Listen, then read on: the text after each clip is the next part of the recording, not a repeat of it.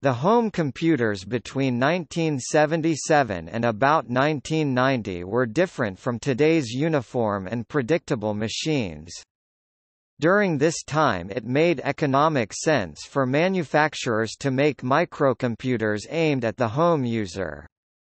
By simplifying the machines, and making use of household items such as television sets and cassette recorders instead of dedicated computer peripherals, the home computer allowed the consumer to own a computer at a fraction of the price of computers oriented to small business. Today, the price of microcomputers has dropped to the point where there's no advantage to building a separate, incompatible series just for home users. While many office-type personal computers were used in homes, in this list a home computer is a factory-assembled mass-marketed consumer product, usually at significantly lower cost than contemporary business computers. It would have an alphabetic keyboard and a multi-line alphanumeric display, the ability to run both games software as well as application software and user-written programs, and some removable mass storage device such as cassette tape or floppy disk. This list excludes smartphones, personal digital assistants, pocket computers, laptop computers, programmable calculators and pure video game consoles. Single board development or evaluation boards, intended to demonstrate a microprocessor, are excluded since these were not marketed to general consumers. Pioneering kit and assembled hobby microcomputers which generally required electronics skills to build or operate are listed separately, as are computers intended primarily for use in schools. A hobby-type computer often would have required significant expansion of memory and peripherals to make it useful for the usual role of a factory-made home computer. School computers usually had facilities to share expensive peripherals such as disk drives and printers, and often had provision for central administration.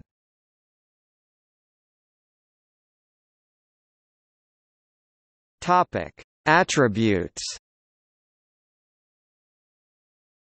Attributes are as typically advertised by the original manufacturer. Popular machines inspired third-party sources for adapters, add-on processors, mass storage, and other peripherals.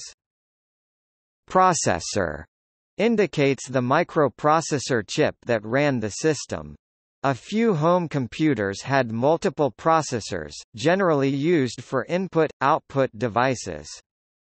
Processor speeds were not a competitive point among home computer manufacturers, and typically the processor ran either at its maximum rated speed between 1 and 4 MHz for most processor types here, or at some fraction of the television color subcarrier signal, for economy of design.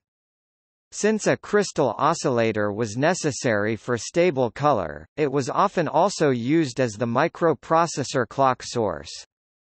Many processors were second-sourced, with different manufacturers making the same device under different part numbers. Variations of a basic part number might have been used to indicate minor variations in speed or transistor type, or might indicate fairly significant alterations to the prototype's capabilities. In the Soviet bloc countries, manufacturers made functional duplicates of Western microprocessors under different part number series. TV indicates the factory configuration produces composite video compatible with a home TV receiver. Some computers came with a built-in RF modulator to allow connection to the TV receiver antenna terminals, others output composite video for use with a freestanding monitor or external RF modulator. Still others had built-in or proprietary monitors. Often a composite video monitor, monochrome or color, would be substituted for the family TV. Some standard types of video controller ICs were popular, but see the very detailed list of home computers by Video Hardware for a discussion of video capabilities of different models. Memory and TV bandwidth restrictions meant that typical home computers had only a few color choices and perhaps 20 lines of 40 characters of text as an upper limit to their video capabilities. Where the same model was sold in countries using PAL or NTSC television standards, sometimes there would be minor variations in the speed of the processor, because NTSC and PAL used different frequencies for the color information and the crystal for the video system was often also used for the processor clock. Base mass storage was whatever came in the basic configuration. Some machines had built-in cassette drives or optional external drives, others relied on the consumer to provide a cassette recorder. Cassette recorders had the primary virtue of being widely available as a consumer product at the time. Typically a home computer would generate audio tones to encode data, that could be stored on audio tape through a direct connection to the recorder. Reloading the data required rewinding the tape. The home computer would contain some circuit such as a phase-locked loop to convert audio tones back into digital data. Since consumer cassette recorders were not made for remote control, the user would have to manually operate the recorder in response to prompts from the computer. Random access to data on a cassette was impossible, since the entire tape would have to be searched to retrieve any particular item. A few manufacturers integrated a cassette tape drive or cassette-like tape mechanism into the console, but these variants were made obsolete by the reduction in cost of floppy diskette drives. Floppy disk drives were initially very costly compared to the system purchase price. Plug-in ROM cartridges containing game or application software were popular in earlier home computers since they were easier to use, faster, and more reliable than cassette tapes. Once diskette drives became available at low cost, cartridges declined in popularity since they were more expensive to manufacture than reproducing a diskette, and had comparatively small capacity compared to diskettes. A few cartridges contained battery-backed memory that allowed users to save data, for example, game high scores, between uses of the cartridge. Typically there were several models or variants within a product line, especially to account for different international video standards and power supplies. See the linked articles for variants and consequences of variations. Compatibility indicates some measure of compatibility with a parent type, however, sometimes incompatibility existed even within a product family. A clone system has identical hardware and is functionally interchangeable with its prototype. A few clone systems relied on illicit copies of system ROMs to make them functional.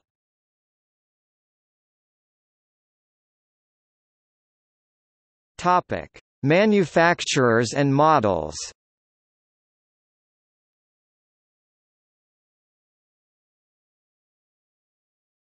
Topic: List of hobby, kit, or trainer computers. This type of microcomputer required significant electronics skills to assemble or operate. They were sometimes sold in kit form that required the user to insert and solder components in a printed circuit board. They may have had just blinking lights and toggle switches, or a hexadecimal display and a numeric keypad. While some units were possibly expandable to the checkbook balancing, homework typing stage, most were intended more for education on the use and application of microprocessors. See also Microprocessor Development Board, Single Board Computer. Altair 8800 Apple I and also Replica 1, Applix 1616, Compukit UK 101, Dick Smith Super 80 computer, EDUC-8 non-microprocessor kit computer, Elector Junior computer, Elector TV Games computer, Ferguson Big Board, Galaxija, a build-it-yourself home computer that created a wave of enthusiasts.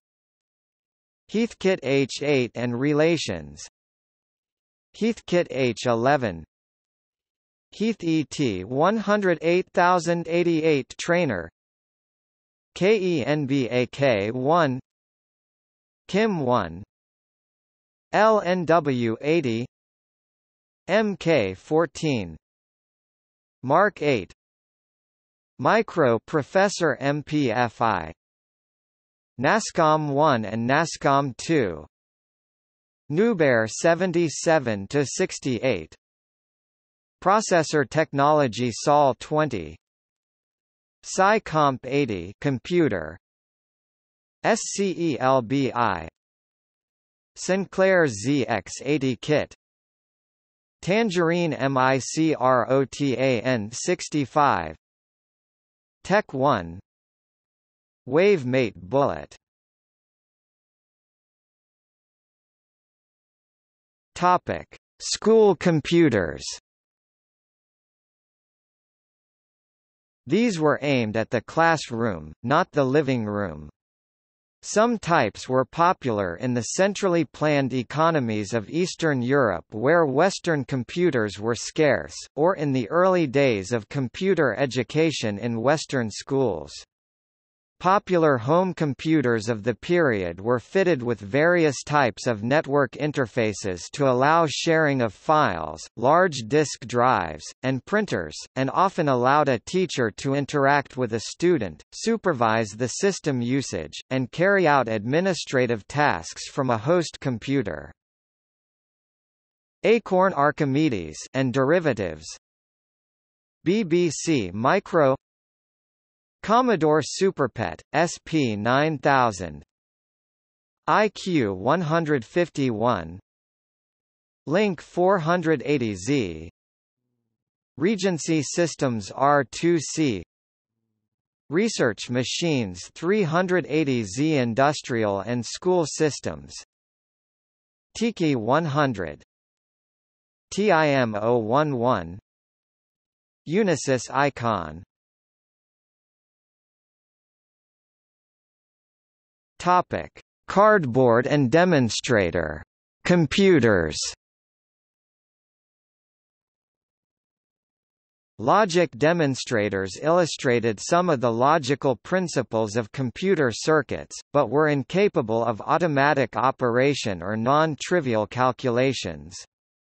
Some were literally cardboard, others used combinations of switches and lamps to show how logical operations worked. Some products demonstrated logical operations purely mechanically. Cardboard illustrative aid to computation, cardboard computer logic demonstrator, DigiComp I, mechanical logic demonstrator, DigiComp II, mechanical logic using marbles, GENIAC, non-electronic logic demonstrator, Minivac 601, logic trainer that demonstrated computer circuits. Topic: See also: History of computer hardware in Soviet bloc countries, Homebrew Computer Club, Homebuilt computer, List of home computers by video hardware classified by video interface, List of computers running CP/M contains a list of personal computers running CP/M. These were usually intended for small office use. List of Soviet computer systems includes many home systems as well as office and big iron systems. Popular electronics. Simon computer, a relay computer, demonstrator from 1950. SWTPC TV typewriter.